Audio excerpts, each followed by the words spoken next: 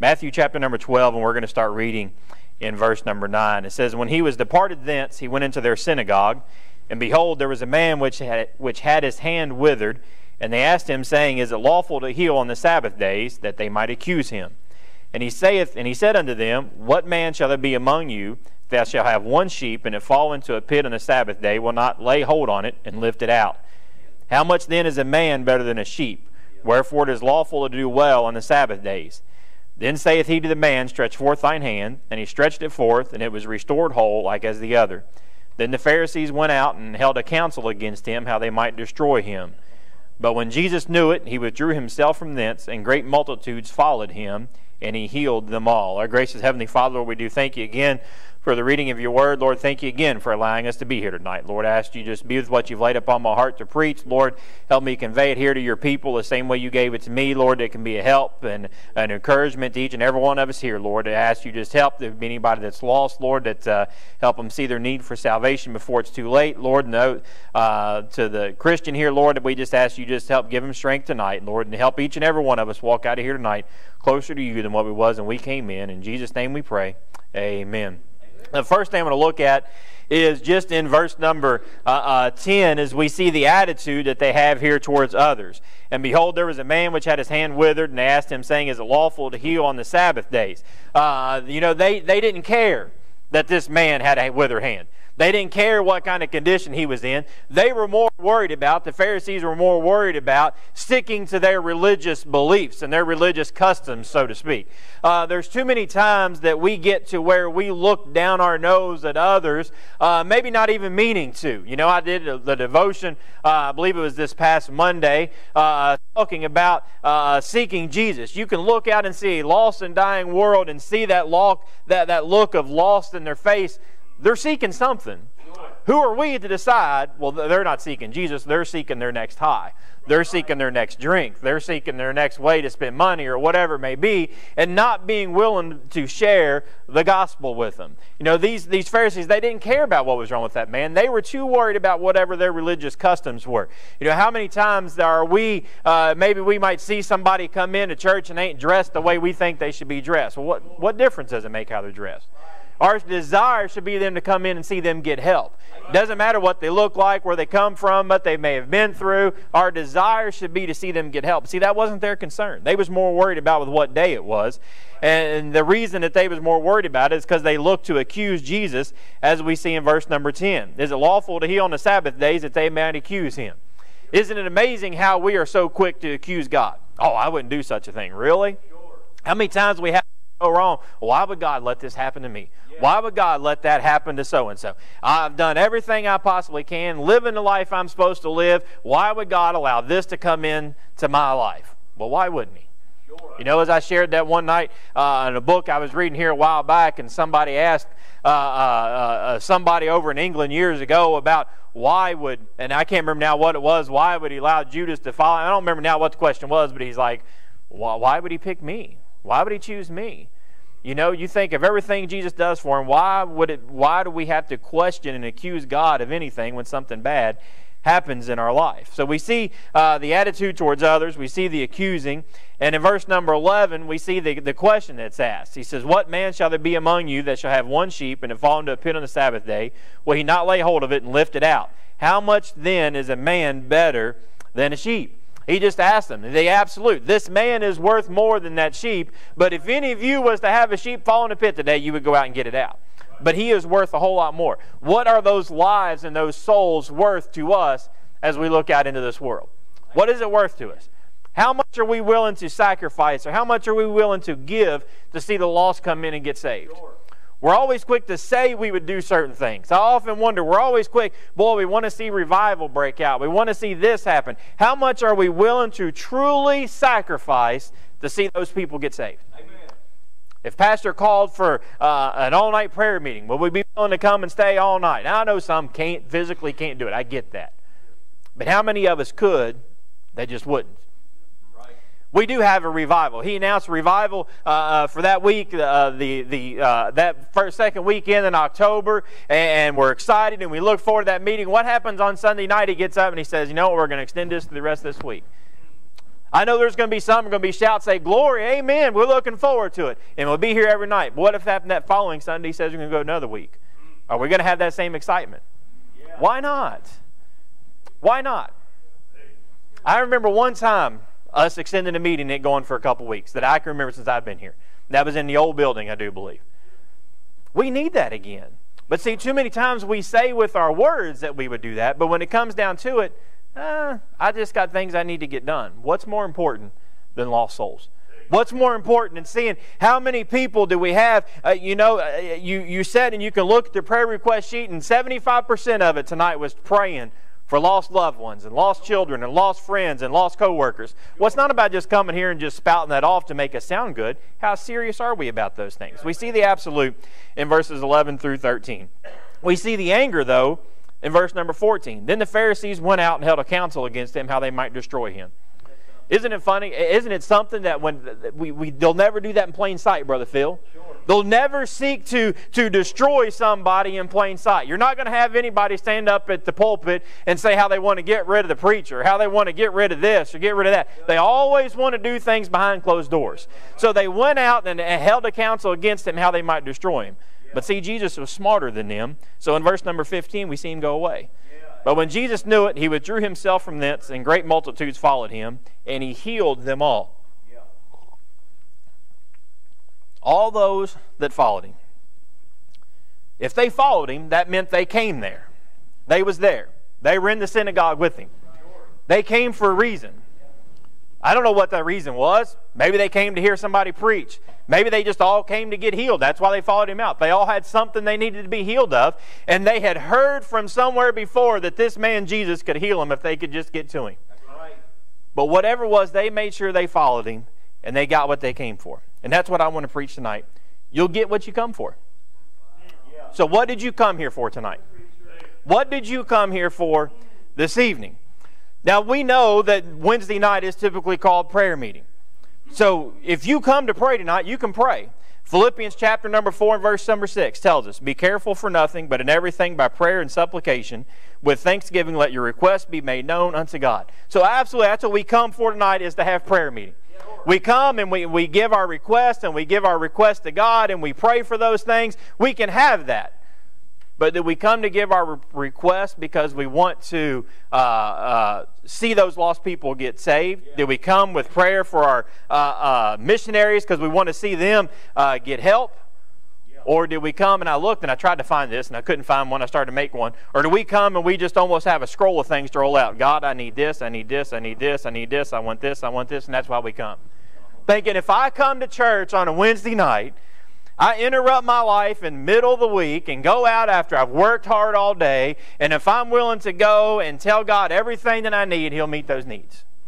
Is that our attitude when it comes to why we came tonight to pray? Or, number two, I'm going to have to slow down. See, I get nervous. We get going real fast. Can I tell you a funny story? I told that preacher that he wants me to come and fill in for him. I asked him, when I called and talked to him, and I asked him, I said, what time do you typically get out? I said, now granted, we believe, you preach, and whatever time you get out, that's when you get out. Let God move in a service, whatever He does. I said, now I usually don't have a problem standing behind a pulpit. I said, at jail, I can go a little long. I said, but standing behind a pulpit, I said, I get too nervous. I said, he goes, oh, you'll be preaching by probably 20 after 11. I was like, oh, then we'll be done well before 12. He said, now keep in mind, I got to come back here and preach too. Don't spoil them. I was like, you're going to get them spoiled probably if we're going to be preaching that quick. But number two, did we come tonight to pray? Did we come to participate? In Psalms chapter 84 and verse number 4, blessed are they that dwell in thy house, and they will be still praising thee, Selah. Did you come to participate tonight? Sure. How many times does our pastor ask, especially on a Sunday evening, anybody got anything you want to brag about? And it happened this past Sunday night. And we all just kind of sat there, looking around. Now, maybe it's just me. This could just be, the devil getting into my head. Do you look around and think, how many people don't raise their hand because they're afraid, well, I don't want, if I testify, and then that's going to make Brother Jordan think of something, he's going to raise his hand. And then Sister Pam's going to think of something, she's going to raise her hand. And then this person's going to think of something, and before you know it, we're going to be here till all hours of the night. And maybe that's just the way I think. It could just be me, the devil getting in my head, Brother Phil. I don't know why. But too many times we aren't willing to participate when it comes to things of God. And I thought about this, and I'm not trying to throw off. Look, I go to games, and part of the reason I say all the time why I don't watch sports as much as I used to has nothing to do with not being a sports fan. I'm getting too old and mean, and I get too mad watching officiating. And how often are we so quick sitting in front of the TV, or we'll go watch our little kids, and we got these, middle-aged men that were hanging on to every little ounce of athletic prowess we have by trying to officiate these little kids, and we'll jump up, "You idiot, did you not see him hold my kid? Did you not see him knock my son down or knock my daughter down? How can you not see that?" Boy, we'll get right up and scream and yell at them. But put us in a church service, and we'll just sit here. Amen. That's good, bro. How many of us are willing to get up and sing? I asked if anybody had a song. Had 2 people. I'd never heard Brother Charlie sing before. Man, that was good. I appreciate that. Sure. That was a blessing. How much you think that's going to help his little Joseph too? No dad got up and sang with me. I forgot all about it. We talked about singing for, I can't say that. Just in case Brother Doug goes back and listens, I can't say something I was about to say. But I was talking here a while back, and Caitlin talked about that I got up and sang with her on a Wednesday morning. First time she sang Blessings. I'm like, I did? And we still had Wednesday morning services after that? That's amazing. Like, maybe there was nobody here that morning. Maybe I was preaching, it was just me and her. Maybe that's what it was. That's why we got up and sang. But did we come to participate tonight? Amen. Or did we just come to blow in and blow out and go through the motions? We should want to praise Him. We should want, whether it be in song, whether it be raise our hand, whether it be shouting amen, but we should come to participate and get in. Otherwise, why do we come? Really, why do we come? We don't go to a ball game just to sit there and watch and do nothing. We'll cheer. We'll yell at the referee. We'll yell at the umpire. We'll cheer for our team. We'll boo the other team. Or if you're at a Bengals game, you're going to boo your home team, whatever it may be. But we'll participate in those things. I can't sit and watch a stupid, man, my wife has me, I don't know how she found the show, but she flipped this show on here before everything ended, this NCIS. And we got hooked on it, and unfortunately, Netflix has however many seasons there are. So most nights we have to watch it. It's a stupid TV show. That's why I don't like watching TV, because I don't want to watch it, Brother Phil. And I'll sit there, and there was one here, I don't know when it was a couple weeks I'm watching, and I'm laying there in bed, and it gets to the part, and I jump up and go sit in the chair. I'm like, I'm nervous. I'm like, it's a stupid TV show. But we'll participate in that.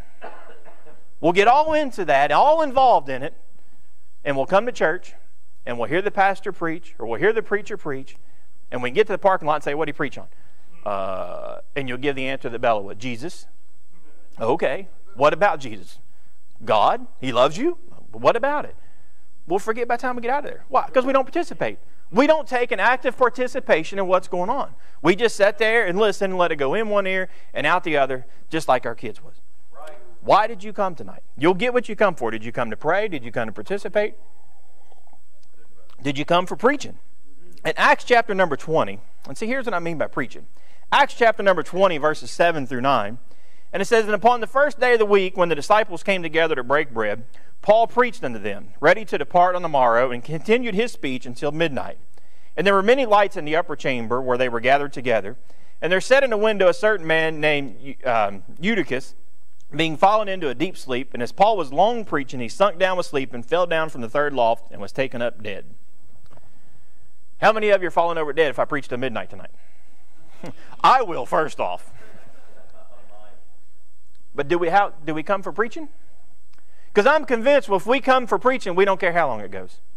I love those services when the preacher gets up to preaching and you just get involved in service. Next thing you know, you look down and he's been up there preaching for an hour and a half. And you're like, man, I had no idea it was already 1 o'clock on a Sunday morning or whatever it may be. Yeah. That's the best. Those are the best services. Right. Look, I said about being a little long-winded at jail. A couple Sunday mornings ago, I believe I was in jail with Sister Noreen, and I was preaching, and I got through, I think it was my first or second point, I think it was even of my introduction. And I told her, I looked at my watch, and it was like 20 till 10. And that was supposed to be the long point. You know, that was going to be the long point I had. Everything else was going to go through quick. And I looked at Miss Noreen, did I not? And I told her, I said, we'll make it in time for Sunday school this morning. I got done, I looked down, it was 10:25. I was like, wow, how did that happen? But I like that when you get involved. But too many times we don't come for preaching. We just come to hear just maybe a little sermon or a little message. And once it gets past whatever time we think it's supposed to be, we start getting restless. Right. Well, is he going to get done? How long are we going to be here? We're not going to be here much longer, are we? I'd already had plans on what I was going to do tonight. I put off homework for my kids because I knew Brother Josh was preaching tonight, and we'd be out by 8 o'clock. So now he's got to hurry up because I don't know how much longer he's going to go, and we got homework to go home and finish. Or you come on Sunday, well, I put a ham in the oven because I knew Brother Josh was preaching. Now we'd be out by noon, and if I don't get home, that ham's going to burn. Do we really come for preaching? Do we care about how long we're there for? Or do we just come to hear a little fluffy message to tickle our ears? Why did you come? You'll get what you come for.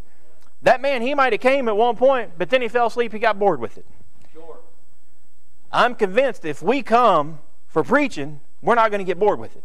Regardless. If it's stepping on our toes, if it's fluffing us up, regardless of what it is, we're going to enjoy it. You'll get what you come for. Did you come to provide help or to promote yourself? Luke chapter number 18 and verses 10 through 14, we've all heard this read. 2 men went up into the temple to pray, the one a Pharisee and the other a publican. The Pharisee stood and prayed thus with himself, God, I thank thee that I am not as the other men are, extortioners, unjust, adulterers, or even as the publican. Fast twice in the week, I give tithes of all that I possess. And the publican, standing afar off, would not lift up so much his eyes into heaven, but smote upon his breast, saying, God, be merciful to me, a sinner. I tell you, this man went down into his house justified rather than the other. For everyone that exalteth himself shall be abased, and he that humbleth himself shall be exalted.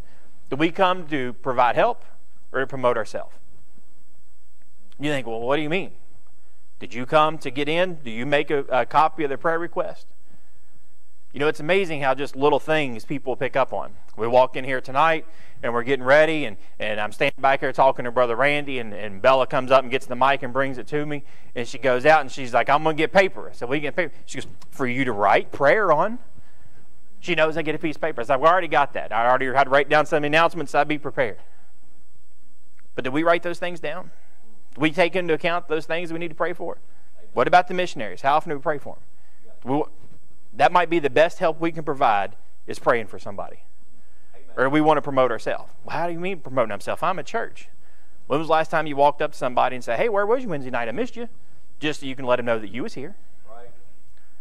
You know, it amazes me. I've been to church before where you have, you've not seen somebody in a month and it would snow a couple inches and they're at church and the first thing I want to do is the next service run. Where was you at last week? I was here. Snow didn't keep me away. No, but nice weather kept you away for the month beforehand. Why do we come tonight? To provide help or to promote ourselves? Sure. We should come any point in time to provide help. You have no clue. We've heard our pastor say it. You have no idea the hurt hidden behind the smiles when we walk in here each and every service. Yep. We have no idea what people are going through. Right. No clue what they're facing. No clue, and it should be our desire to come and provide help. It might be a simple hug you give somebody. It might just be a simple I'm praying for you. You have no idea what it can do to help them. The last thing, that you'll get what you come for. I'm not done though, okay? Don't get too excited. Did you come to be picked up or revived? Psalms 85:6, will thou not revive us again, that thy people may rejoice in thee? Do you come for that reason? Do you come to church each and every time, God help me, pick me up, revive me, rejuvenate me, give me that spark that Joseph just sang about, that I can go out and be that lighthouse and be that fire for you? God, just ignite that spark, because that's what it says. All it takes is a little spark. We have no idea what God can do outside these walls with the spark if we would just catch that little spark on the inside. You'll get what you come for. If you come, whatever you come for tonight, that's what you're going to get. Because you're going to come too often. We have to come. We're going to get what we come for because of our preconceived notions.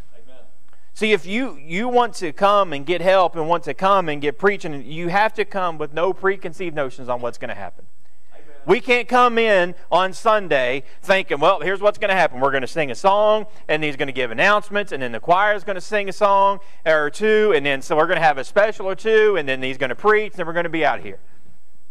Too many times we come in and we think that's how it's got to go. I remember I grew up going to a church that's what the bulletin told you. It told you so-and-so was going to sing this song, and so-and-so was going to sing this song, and then the congregational song was going to be this, And this was going to be the title of the preacher's message. I used to always think it was amazing. I would sit in Sunday school class and it's like, wow, isn't it cool, Brother Clint? The Sunday school lesson went right along with the message. Until I found out that was all planned. They told them all what to preach and sing and teach and everything anyway. Like, well, what's the point of all that? That's how we are. We think we know who's going to pray. We think we come in and know who's going to sing. And we come in with all these preconceived notions about what's going to happen. How many of you walked in, not this past Sunday morning, but the Sunday morning before that, thinking God was going to show up and Brother Doug wasn't even going to preach? Yeah, that's good. We never crossed our minds. Probably not. We never thought that Brother Doug would just allow God to show up on a Sunday morning and not even preach on a Sunday morning. Right. See, we come in already preconceived. Oh, Brother Doug's going to preach. It's a Sunday morning service. Well, he's not going to just let God show up. Really? He's told us before he has no ego. He don't care. That should be our attitude. God, we just want to see you show up. God, if you show up in the congregational song, if you show up in the special singing, if you show up in Sunday school and break out, we just want to see you show up, God. Not coming in with any preconceived notions. And the last thing is we must come prepared. In 2 Chronicles chapter 12 and verse 14, and he did evil because he prepared not his heart to seek the Lord. And I understand that's talking about a king.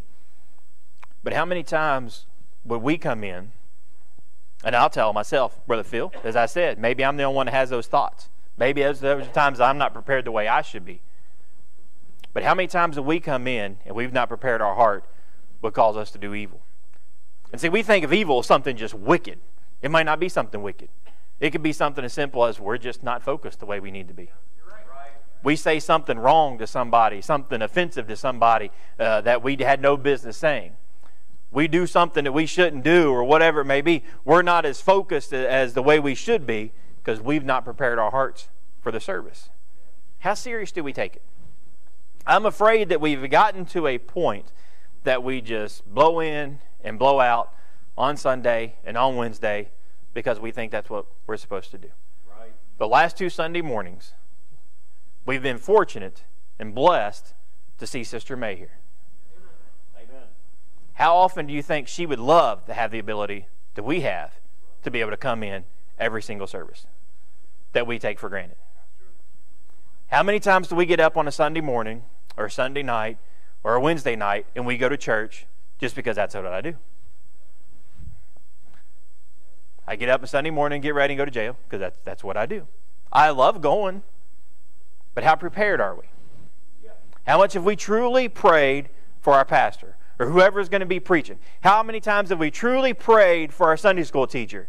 That they've spent all the time studying, that God give them remembrance to what they've studied, and God just used them as a vessel to break revival out.